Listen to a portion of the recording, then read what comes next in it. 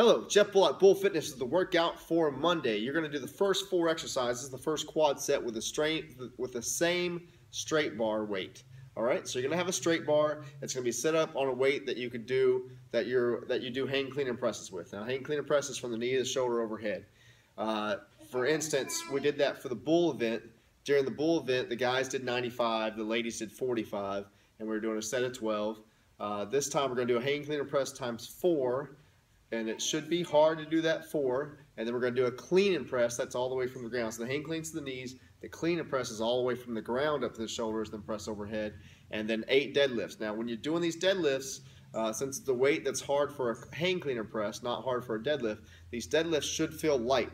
So you should get nice and low, perfect form, 8 deadlifts, and then you're going to do a straight bar rollout times 5.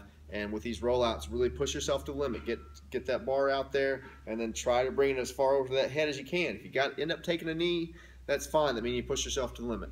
I want you to do that first quad set 4 to 5 times. This is really the main meat of the workout. First quad set 4 to 5 times before you move on to the last 3 exercises with tricep.